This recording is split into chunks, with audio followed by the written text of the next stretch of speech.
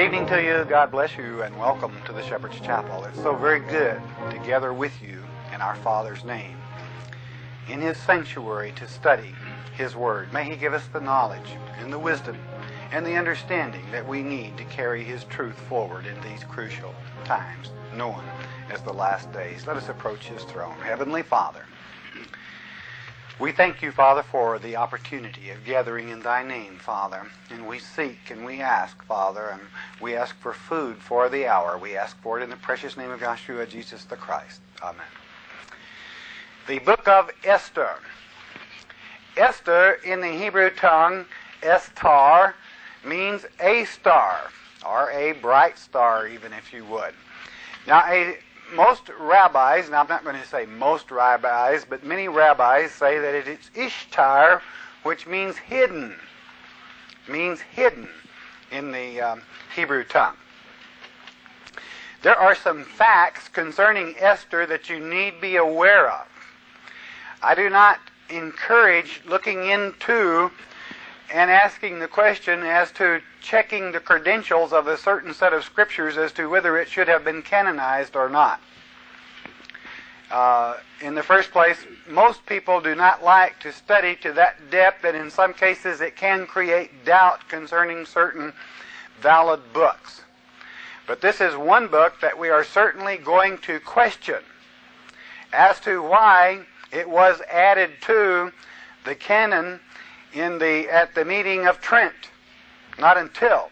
The Kenites would have you believe that it was added during the Great Synagogue. That's not true. It absolutely was not. And naturally you must remember that the Nethinim, that is to say the Kenites that had become the scribes for Israel, had a strong place in, if you would, scribeship at this time. Your Lord and Savior, Jesus Christ, made it very clear when He stated that the scribes and the Pharisees sit in the seat of Moses. Now, let's talk about Esther just a moment. Inasmuch as it was not a part of the canon until that time, let's just consider some things about Esther. Esther is not mentioned anywhere in the canon. That means nowhere in God's Word do you find Esther mentioned other than Mordecai's own report, where he's blowing his own horn, so to speak, for he is the author. Many would have you believe Ezra was the author, but I tell you, no way can you take the Persian terminology that is used in the book of Esther and tag that on Ezra. Mordecai was very efficient. There are a few Chaldaic or Assyric terms used that are specific, very perfect, and it's to the letter. A very experienced scribe, and going into such detail as to the presence of who was present in a certain bedroom or chamber, naming each individual to the point that either it was connived or he was there. Ezra was not. For Ezra never mentions Esther.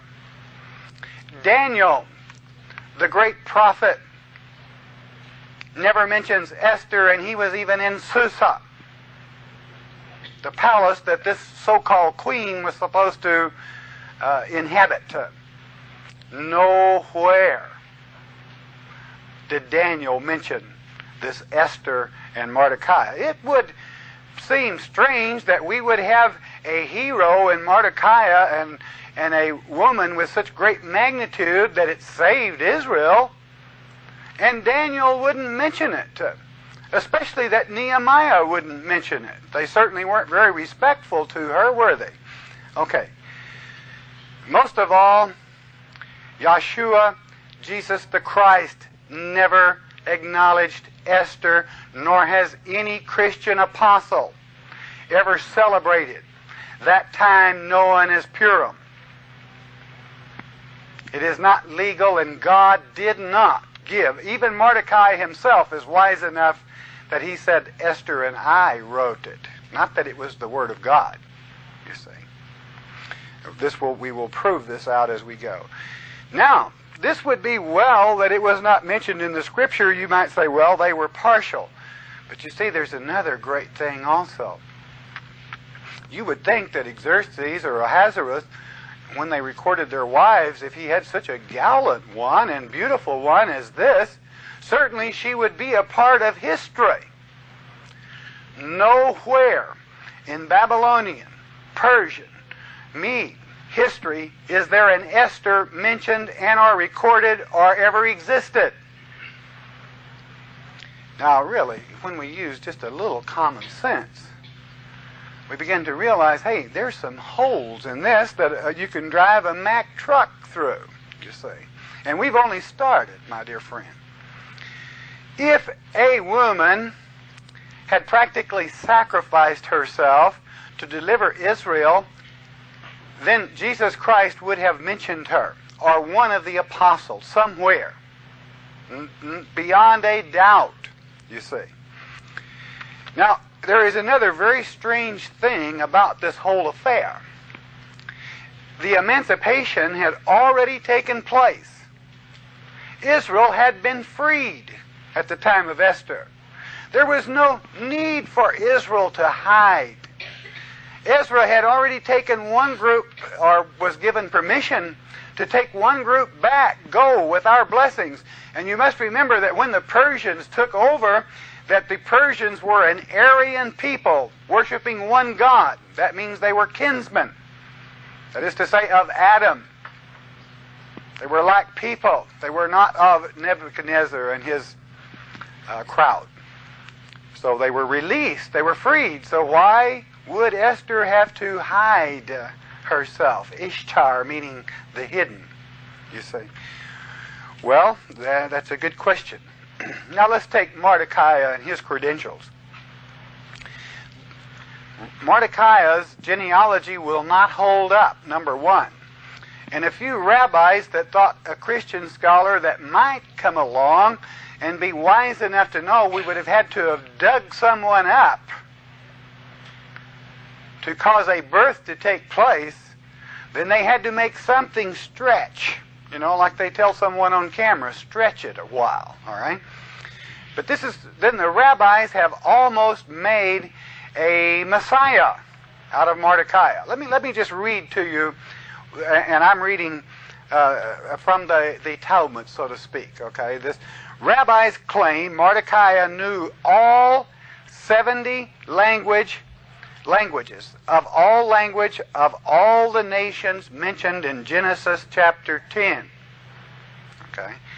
You know, that would take quite a mind, you see, which the rabbis count as 70 nations, and that his age exceeded 400 years. You will find this documented in the Rabbinical Literate, Volume 1, page 179.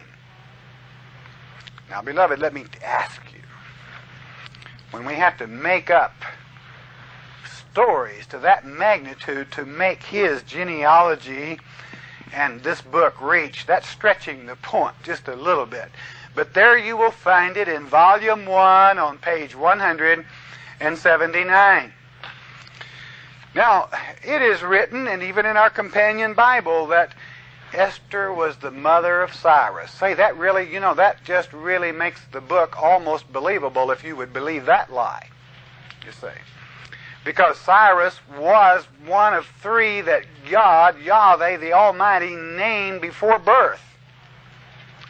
But you see, was Esther the mother of Cyrus? Absolutely not. A woman named Mendane, the daughter of Astyages, the last king of Media, was the mother of Cyrus, and it is well recorded. It is history. It is written. It is logged. Is Esther, much less as being the mother of Cyrus, she is not found in history. Not only Israelite history, but neither is she found in Babylonian history, Persian history, or the history of the Medes. Now, Esther is and was accepted by the Nethinim. from the great synagogue. Now, you can go into the Talmud and they will tell you that it was canonized there, that it was, but who do you listen to or who do you study under? Kenites? Danger.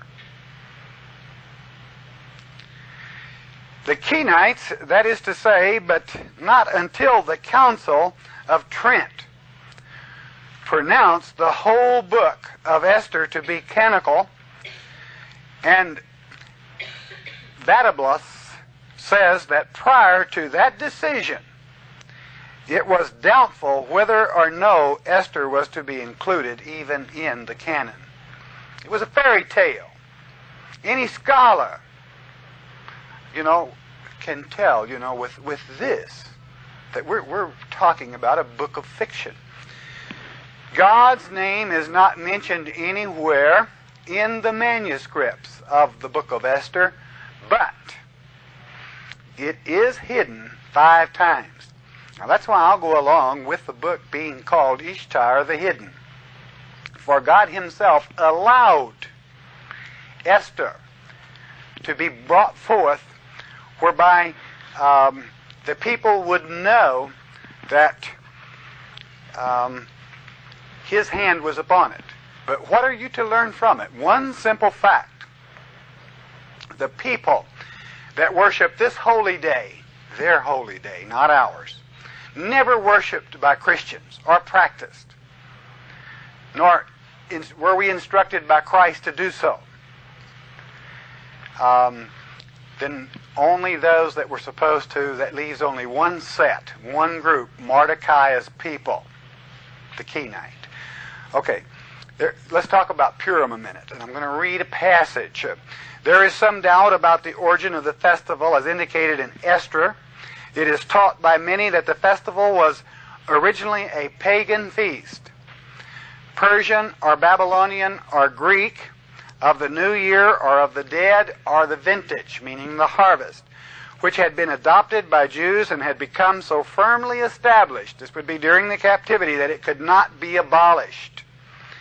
For the Jew, it could have no clearly religious significance, but was rather of a merely social character, and was marked by much merrymaking and even excess. It was, however, given a patriotic and a national character by being transformed into an annual ceremonial of the great deliverance described in the book of Esther, and in the book of Esther only, not described in history, which was ordered to be read at the feast. By who? The rabbis. Okay? Some would maintain that Mordecai and Esther are really disguised forms of the names of the Babylonian deities Marduk and Ishtar. One rabbi even calls her Ishtar. Mordecai's day, which the day of Purim is called by so many, being originally Marduk's day, some old Babylonian myth had been transformed into a story of national heroes with a patriotic theme. Such suggestions are of great interest and some of great ingenuity, but they remain entirely in the realm of theory, and theory only, I remind you. If the origin of the feast, as described in Esther, is doubtful, no alternative theory so far produced is very convincing, unless you want to call it an out-and-out lie. Okay? Let's look at the historical value. It will be seen from the last paragraph, that's the one we just stated, that considerable doubt has been thrown upon the case of the history of Esther. Some would deny the story any kind of historical background and regard it merely as a transformed pagan myth. Others would be prepared to maintain that there may be some real historical event underlying the story. Well, find it for me in history then, okay? But that it has been much embellished by the romantic imagination of the writer.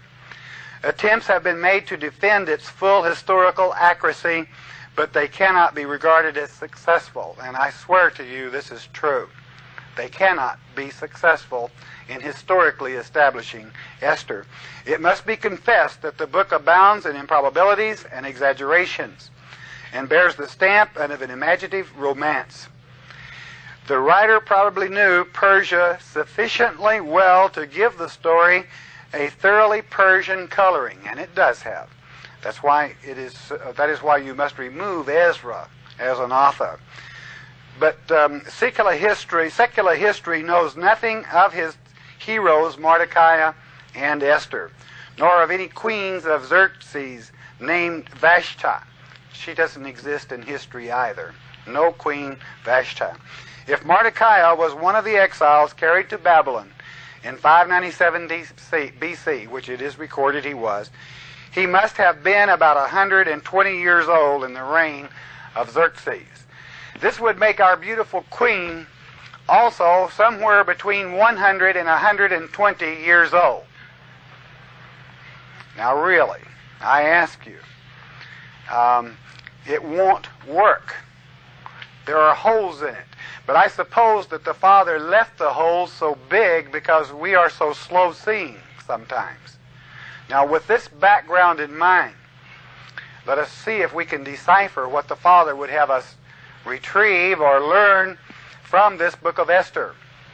Our Father definitely intended this book to be in the Bible, whereby you can brand your enemy the liar and have him spotted even down to his feast days throughout all times, even, yes, to this day.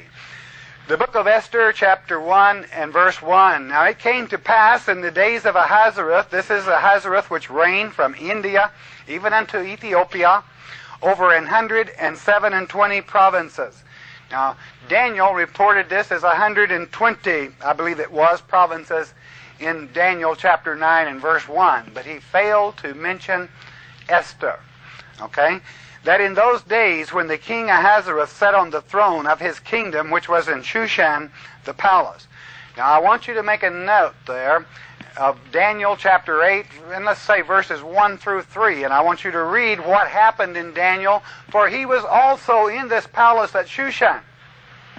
As a matter of fact, it was here where he was given the great vision of the big he-goat prancing to and fro and charging the ram. And I feel that what the Father would have you know is that this is the origin of the he-goat, is Mordecai's people, whereby you could be forewarned.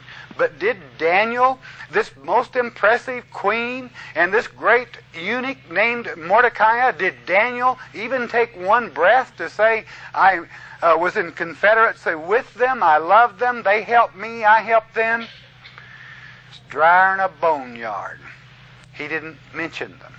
Okay, verse 3. And in the 3rd year of his reign, he made a feast unto all his princes and his servants. The power of Persia and Media, the nobles and princes of the provinces being before him. And when he showed the riches of his glorious kingdom, and indeed he was a rich man, the honor of his excellent majesty many days, even 180 days. That's over 6 months, beloved. They were partying, okay? Really having a feast. They were living it up, okay? And when these days were expired, that is when this time was over, the king made a feast unto all the people that were present in Shushan, the palace, both unto great and small, 7 days in the court of the garden of the king's palace. Now, I mean, you would think that inasmuch as Daniel was one of the favorites and was so blessed, he would have been invited also, wouldn't you? Especially if he was at Shushan. Poor old Daniel didn't get a ticket, say. Because probably this affair never took place. But you must understand that it is a story that has a meaning, so become involved in it. Okay? It has a meaning. Verse 6. Where were white and green and blue hangings, fastened with cords of fine linen and purple to silver rings and pillars of marble. The beds were of gold and silver, and upon a pavement of red and blue and white and black marble. Woo-wee! Now you talk about a fancy place. Now they had it, all right? No doubt. Probably a few Persian carpets, and it was right downtown, okay? Verse 7.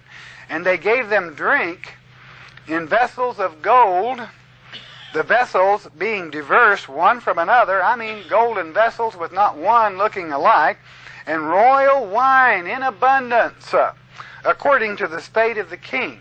Let's read verse 8 because it declares what the state of the king is.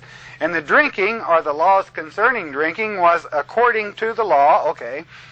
None did compel, for so the king had appointed to all the officers of his house that they should do according to every man's pleasure. In other words, we're going to take a 7-day thing here. We're going to live it up. If you want to drink, you drink whatever you can handle, and then some if you so feel impelled. And if you don't want to drink, don't drink. So I want you to see what kind of affair is going on here. Okay? And of course, I would have you remember at the same time, in Jeremiah chapter 35, the Kenite, when invited in, would not drink. And as a matter of fact, in the addition that some rabbi even added to these Hebrew books that are in the canon now, some Greek chapters to Esther, Esther said, I didn't drink wine at Haman's table. You see. That thumbprint for the scholar to be aware of and to know. Okay. Now let's get into a little bit of history here, if we may. Verse 9. And Vashti, the queen, made a feast for the women in the royal house which belonged to King Ahasuerus. Well, now we certainly in history have a King Ahasuerus. It's a title. It's usually thought of by most scholars as Xerxes. It doesn't really matter, you see. But do you know something? Never in history of Vashti. The wives, the head wives are recorded. Now, if she was the most beautiful and his favorite, and he, then why wasn't she recorded? It is very simple. She doesn't and never has existed, except in the figment of someone's mind. Okay, verse 10. On the 7th day, when the heart of the king was merry, that means he was drunk, with wine, he commanded Mehuman, Biztha, and Harbana, Bigtha, and Abagtha, Zetar, and Carcas, the 7 chamberlains that served in the presence of Ahasuerus the king. He talked to these 7. The king, to bring Vashti, the queen, before the king with the crown royal, and to show the people and the princes her beauty, for she was fair to look upon. All right. Now I want you to see the picture. Here we've had a drunk going on for 7 days. Now I'm going to put it in a language we can all understand, okay? And he sends word to his wife, get yourself out here with your pretties on and let the boys have a look, okay? She wasn't happy about it, okay? She didn't appreciate it. Now if you can imagine what a place that had a drunk going on for 7 days, one night's pretty tough sometimes, you see. I wouldn't know, but now I've heard people talk, you see. That's salty enough, but 7 days, wow, things can just almost totally get out of hand in a 7-day period. Well, let's see what she does here. Verse 12. But the queen Vashti refused to come at the king's commandment, but by his chamberlains. Therefore was the king very wroth, and his anger burned in him. Now I know some scholars say that he was supposed to send nobility after her, but that won't hold either, okay? 13. She just didn't want to go before that crowd. Verse 13. And then the king said to the wise men, which knew the times, for so was the king's manner toward all that knew law and judgment. In other words, he always looked for his advice. And the next unto him was Karshina. Now I'll tell you what, as I go through here, I'm going to tell you, if I may, in Persian and Hebrew as it applies here, what the meaning of these names are, because I'm going to tell you what, these boys, when Mordecai dreamed this up, he put nobility into it. I mean, these are heavy, okay? Karshina means illustrious. All right? This is old illustrious. And Shetar, that's like Ishtar. It's a star. Okay? Oh, the shining one. Okay? And Adnatha, that means given by the highest. Okay? Tarshish, meaning established. And Miras, meaning lofty. And Marcina, being worthy. And the popular one, and the one that was used most by Ahasuerus, Memucan, which means dignified. Now you've got to dignify the story if you expect people to believe it, so we let the dignified hang on the end here. The 7 princes of Persia and Media, which saw the king's face, or in his friends there, and which set the first in the kingdom. In other words, these were your top dogs in Mordecai's trumped-up kingdom here, because, you know, you can look in Ahasuerus' history and you'll find all these great names missing.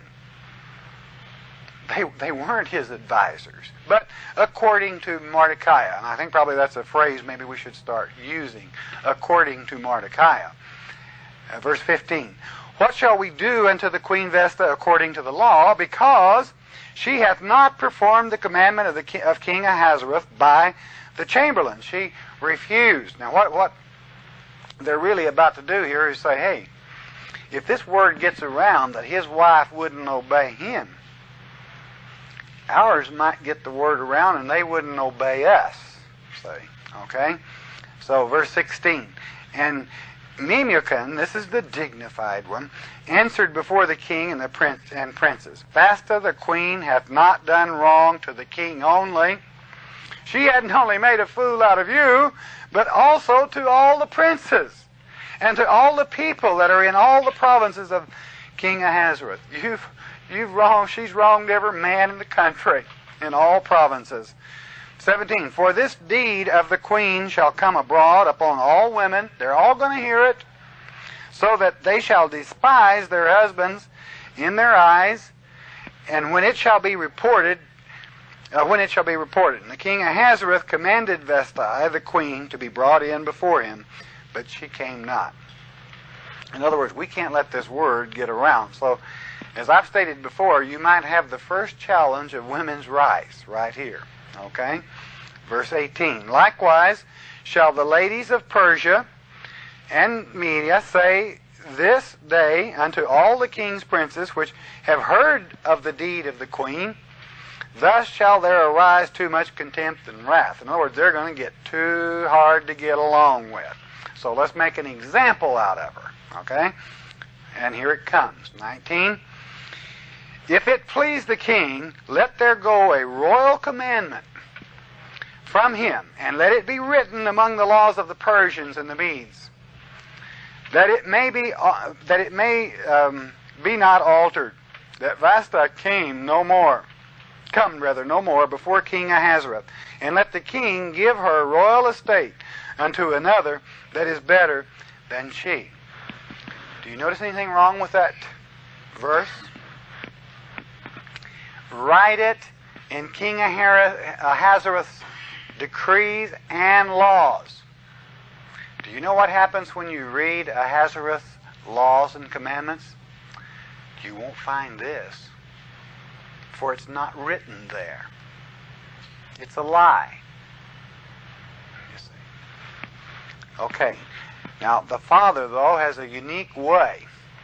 In the older manuscripts, there were majestic, or let us say, the lead letter in a Hebrew word was, let's just use the term capped. Okay, they were in capital letters, which brought the consonants of the sacred name to let you know the Father wanted you to read and understand. In this particular case, it happens to be backward. In the verse, I'll call it to your attention after we finish the reading, verse 20.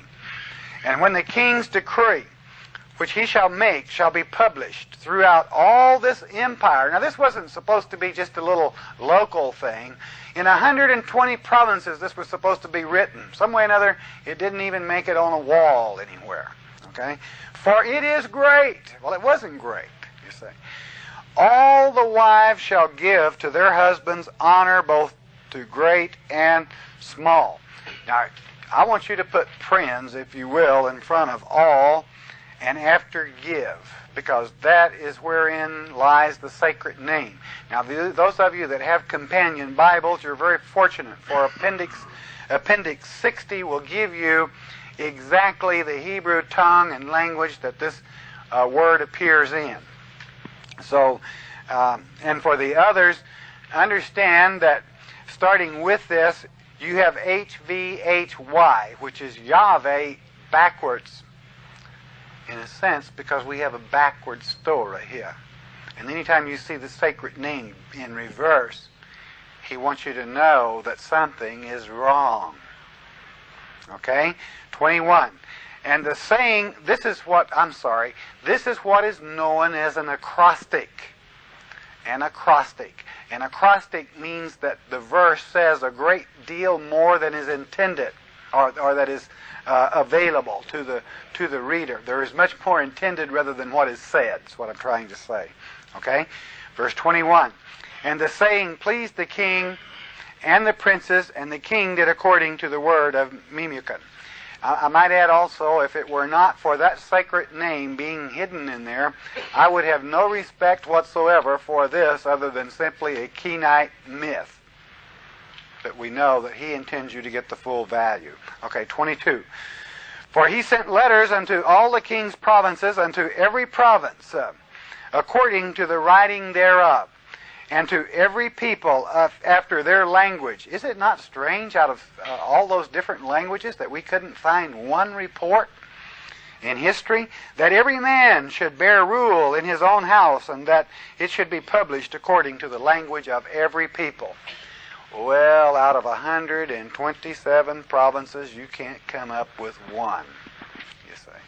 So again, we see the myth. I'll tell you what, we're going to do one more chapter tonight in this, and it reads rather fast, and we're going to cover some ground. Most of you are familiar with the story, but let's see how Esther comes into being. Chapter 2, verse 1.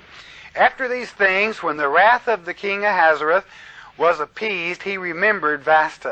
What it means is after he sobered up, he realized what he had done, okay? And what she had done and what was decreed against her. And then said the king's servants that ministered unto him, let there be fair young virgins sought for the king. Now he's being remorseful and so forth, but now we're going to get a new queen out of the situation. Verse 3, and let the king appoint officers in all the provinces of his kingdom, that they may gather together all the fair young virgins unto Shushan the palace, to the house of the women, unto the custody of Higi, and in Hebrew this is Higai, which means simply eunuch. He was the head eunuch. The king's chamber, keeper of the women, and let their things for purification be given him. You place him in charge of them. Let's purify them for the king. And let the maiden which pleaseth the king be queen instead of Vesta. And the thing pleased the king, and he did so. He was quite happy with this. He had got his head probably back down to normal size, and was still allowing the eunuchs to do his thinking for him. Verse 5.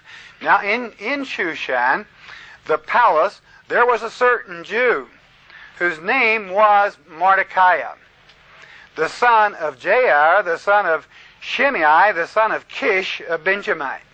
First of all, he's not a Jew, he's a Benjamite. Okay? It says it right there. He's not of Judah. Okay? But be that as it may, that's not all that unusual. Now then, what does Mordecai mean, though? It means a little man or a worshiper of Mars. Now, isn't that a strange name for a Benjamite to carry? Really? I ask you. Okay. Now, number one, if you check the genealogy of his fathers here, it just doesn't work. All right. Now, the rabbis themselves, this group that thinks that Mordecai could be, maybe even upwards to 800 years old, says that Shimei was one that cursed David, but David didn't kill him. Now, this is a speech of a rabbi. Don't bother making a remembrance of it. It's worthless, all right, as all of the Talmud is. 800 years old, that this is the one that David cursed, but he didn't kill him because he knew that Esther and Mordecai was going to come forth through his seed. Isn't that wonderful? Okay. I assure you, if someone had cursed David, they wouldn't have lasted till the sun set. Okay? Now, verse 6. Who had been carried away from Jerusalem with the captivity, which had been carried away with Jeconiah, king of Judah, whom Nebuchadnezzar, the king of Babylon, had carried away. Now, Jeconiah, in the Hebrew tongue, is Jehoiakim. C-H-I-N. Jehoiakim. All right? That lets you know exactly when these two went into captivity, which would make him, at the time of this writing, somewhere between 120 and 170 years old. That's easily understood, isn't it? I mean, it would seem at least that Mordecai could have got it together just a little better. We can change the Hebrew if you like. I mean, some scholars do and say, well, if this Hebrew word was placed here first, we could say that these were of his fathers, but this was a Jair that was taken captive, not Mordecai, say.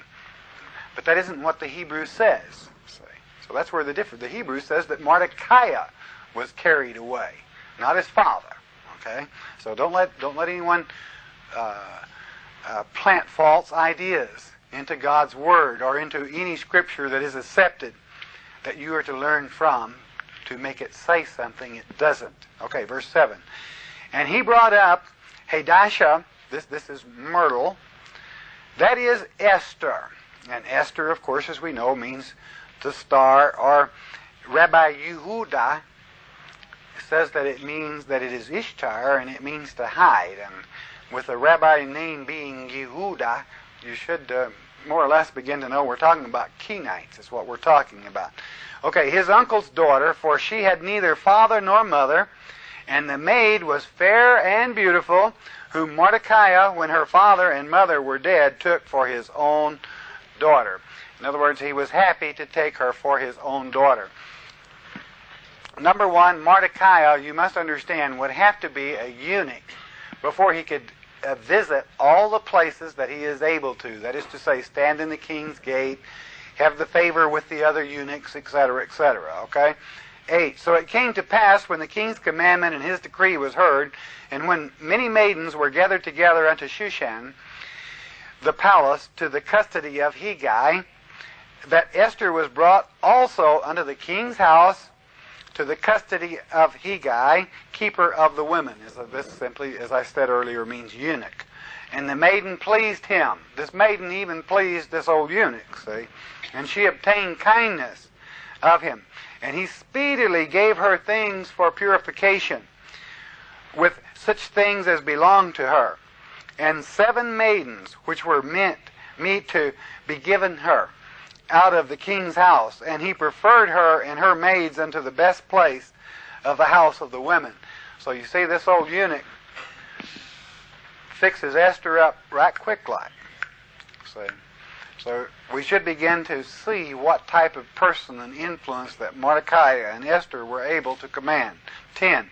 Esther had not showed her people nor her kindred, for Mordecai had charged her that she should not show it. Now, like I said, the emancipation had already taken place. Why would he want to hide it? You see, it wasn't necessary. They were people. They were all Aryans, unless she happened to be a Kenite, and actually that wouldn't work. And that would have to remain hidden. Verse 11, and Mordecai walked every day before the court of the women's house to know how Esther did and what should become of her. Now, as I stated before, according to Persian law, or almost any law of any land, a man could not walk in the court of the women except or else he were a eunuch. They were the only people that were allowed near the women of the king. So we see here that he has set himself up in this capacity. Verse 12. Now when every maid's turn was come to go in to the king Ahasuerus, after that she had been 12 months, according to the manner of the women, for so were the days of their purifications accomplished, to wit, 6 months with oil of myrrh, and 6 months with sweet odors, and with other things for the purifying of the women. Now, here unfortunately we've chalked up another year on Esther, and I don't know, let's say if she was 120, that'd only be 121, so that's not too bad, what? Okay, 13. Then thus came every maiden unto the king, whatsoever she desired was given her to go with her out of the house of the women unto the king's house. Now I want you to see how Esther thought, supposedly. In the evening she went, and on the morrow she returned into the second house of the women, to the custody of Sheashgaz, this is servant of the beautiful is what it means, the king's chamberlain, which kept the concubines, and she came in unto the king no more, except the king delighted in her, and that she were called by name. In other words, they went to the second house, and they never got out of that house unless by request. So Esther didn't want to miss her opportunity. Look the way she handles it. Verse 15.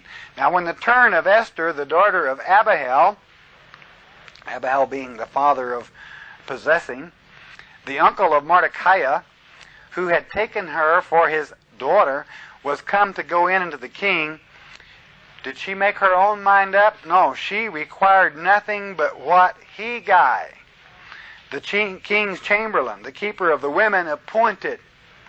And Esther obtained favor in the sight of all them that looked upon her. In other words, she said, Hegai, you know the king. You know his taste. You know his likes. I want you to tell me exactly what I should wear, what I should take with me, what I should do to please him. So is it any wonder that she found favor? Verse 16, so Esther was taken unto King Ahasuerus, unto his house royal, in the 10th month, which is the month of Tebeth, in the 7th year of his reign. There's an interesting thing. I mentioned dates earlier about the he-goat, and you know that the he-goat that I mentioned in chapter 1 happened in 1973 and 4. That's when Nixon was driven from office. Then according to the time that the city was smitten, and I'm just mentioning this in passing, this would have been 1977, December. Do you remember what happened in December of 1977? Sadat, Begin, and met and began the great Babylon of the last day. That's peace talks that continue on. Okay, verse 17. And the king loved Esther above all the women, and she obtained grace and favor in his sight more than all the virgins, so that he set the royal crown upon her head and made her queen instead of Vashti.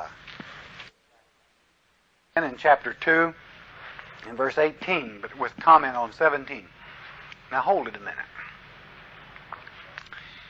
He set the crown royal on her head, number one wife. Is it strange that this great thing never came to pass, that it isn't written in history? But it isn't, because again, it didn't happen. Verse 18, and then the king made a great feast unto all his princes and his servants, even Esther's feast, and he made a release to the provinces, and he gave gifts according to the state of the king. He was throwing a real wing-ding is what he was doing, see. But again, not important enough to be written about or recorded. And when the virgins were gathered together the second time, then Mordecai sat in the king's gate. Boy, he was moving in. Okay? Moving right in. Now, he gives you a perfect way that the Kenite operates. If you really want to place the Nethinim in the place of Mordecai, you've got how it works. Okay? This is the way they operate. Verse 20. Esther had not yet showed her kindred nor her people, as Mordecai had charged her, for Esther did the commandment of Mordecai like as when she was brought up with him. Where was her loyalty? Her loyalty certainly was not to her husband, but to her uncle, old Mordecai, even down to her race. And I would suppose that if I were a Kenite, I might not want people to know about it either. Okay? Verse 21. In those days, while Mordecai sat in the king's gate, two of the king's chamberlains, Bigtan, that's the gift of God, and Teresh, of those which kept the door, were wroth, and they sought to lay hands on King Ahasuerus. They were going to kill him, is what it means. They were plotting. And the thing was known to Mordecai, you bet. His little old ears was on every keyhole, okay? Who told it unto Esther the queen, and Esther certified the king thereof in Esther's name? No, never. In little old Mordecai's name, okay? Verse 23. And then inquisition was made of the matter, and it was found out. Therefore they were both hanged on a tree, and it was written in the book of the Chronicles before the king. Was it? It's not written. Never is it written that Mordecai or Esther, either one, in the Chronicle of the Kings, saved this great king Ahasuerus. You would think that it would have been worth mentioning. But no, it wasn't worth mentioning, for it isn't written at all. I hope that it does not sound that I am overemphasizing or building a case to a point that it would seem like too much of an overkill. But you see, beloved, this book has deceived our people for so many years that when I see the Kenites deceive or in the act of deceiving our people, especially from the Word of God, and of course, as it is written, so it is. It was meant to be. But we see from the Nethinim, and they're taking over in Ezra and Nehemiah, which were written in this same period, time, as well as the book of Daniel. Those four, Ezra, Nehemiah, Esther, and Daniel. There's even a couple of the other minor prophets. All in the same time period. You would think that one of them would have thought enough of our dear little 121-year-old darling to have mentioned her at least. But I suppose they felt she wasn't worth it. Or maybe it was that she didn't exist. Okay? So, be that as it may, it is important, though, that you understand what she accomplished after this, for she becomes the Jezebel. And that is happening to your people today, what she pulled upon these people of this day. You will see many more of these instances where it should have been written, but the great miracle of miracles, there's no record, you see. So, in God's Word, He would have you know how the Kenite came into power and deceived your people. Beloved, you're reading it now. That's why it's important. Let us approach His throne. Yahweh, dear Heavenly Father, Father, we thank you, Father, for this record where the Nethinim that had worked in, Father, show their colors, Father. And what a challenge to our people, Father. Father, we ask and pray for knowledge and wisdom and understanding, Father, into the miracles, Father, of Thy Scriptures, how perfect they are. We ask this in the precious name of Yahshua, Jesus the Christ. Amen.